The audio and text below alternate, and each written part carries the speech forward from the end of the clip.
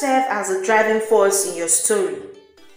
Therefore, as a writer, you need to understand the different character types.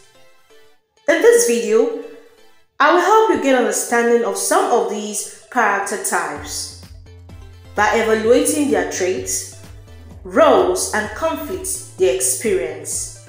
Don't skip this video. Hello, welcome to my YouTube channel. My name is Precious Osikha. I write, edit, publish, teach you how to write and get paid. I create amazing videos and voiceovers. If you are a returning subscriber, thank you very much for watching my videos. And if you are new to my channel, you're very much welcome. Do well to subscribe and of course turn on your notification bell. Please don't forget to drop a comment on this video. Thank you. Now let's get started. If you watched my previous video where I discussed about the elements of a story, I said that a character is very essential when it comes to a story. Yes, because a character can be a person, animate or inanimate, portrayed in a story or even portrayed in a book or a movie. Okay, and without characters, well, the story is of no use. So who is going to drive the plots? Who is going to make the story interesting? There are no characters, right? Okay, now let me take you through the different characters. The first one is protagonist.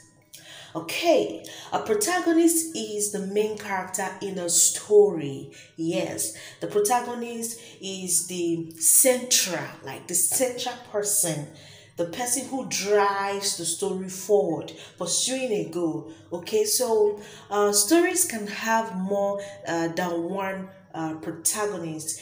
And there's one thing people always say, a lot of writers and even those who are not in the literary space, they are always saying that characters, that is the protagonist, must be a good person. Well, it's not all the case. Okay, the protagonist can be good, the protagonist can be bad. We are going to look at that very soon. Now let's go further. Okay, now looking at the types of protagonists, we have the villain protagonist. That's what I said. Now, the villain protagonist is the bad person, okay? That bad guy that is devoted to doing evil, all right, in that story, okay? Now, the character, that particular protagonist, most times the aim is to drive the story forward and also have the audience sympathy. Okay, now we have the hero, okay, or heroine, right? Okay, for the male and of course for the female. Okay, now the hero are those who kind of overcome their struggle or their conflict to achieve a goal in the story. Yes, okay, I hope that's clear enough. Now let's look at the antagonist. An antagonist is the person who opposes the protagonist. Okay, and one thing you must note is an antagonist is not only a person. Okay, an antagonist can also be events, organizations, creatures, forces. Don't worry, let's go for that. You understand it better. Okay, and the very first one for the antagonist we have here is the villain. You get it? Now, this particular villain that is, of course, opposing the protagonist. Okay, now we have different types of villain. We have the mastermind. There's somebody always planning that evil somewhere. Okay, and of course we have the evil villain. We have the henchman. Okay, we're gonna go further on that. Now we have the conflict antagonist. Okay, the conflict antagonist, all right, doesn't have to be the bad guy. I want you to understand this clearly. Okay, this one may not necessarily be the bad guy, but their own goals are actually in conflict. Okay, they are in conflict, they are in opposition to that of the protagonist. I hope this is clear. Yes, sometimes, not all the times. So that is why I said not all the times they are the bad guy. It's just that here their goals, okay? The goals of this particular people are in conflict with that of the protagonists. Okay, now we have the inanimate forces. Yes, there are things that just happen that you can control. They are all part of what opposes the protagonist. So, an example here is nature. Okay, nature. If you have seen, okay, Robinson Crusoe, you would find that in that particular work, the antagonistic force there was the sea. Okay, was the sea. All right, we have self-antagonists. Okay, yes. So the main source of conflict in the story here can be in form of that main character's own self, okay, their shortcomings, their insecurities. Remember, we're humans, right? And we have flaws, okay? We have flaws. We have things bothering us. We have our own self-conflict. So this particular one can actually be the self-antagonist. So let's look at love interest. Yes. Okay. Now the love interest is the protagonist object of desire. Okay. A good love interest must be very compelling. Very, very interesting. If you have read my novel, The Wall and the Flower, you will find out that Meyer was a very good love interest to the male protagonist. Okay, so the person has to be compelling. Oh yes, and there are different types in this case. We have the romantic type of love interest, we have the sexual type, and we have the platonic type. So you see that when it comes to understanding characters is a very broad topic. A very broad topic, but with this video you are going to have at least the first-hand information. It wouldn't be too difficult for you. When you see these things, you will be able to identify them.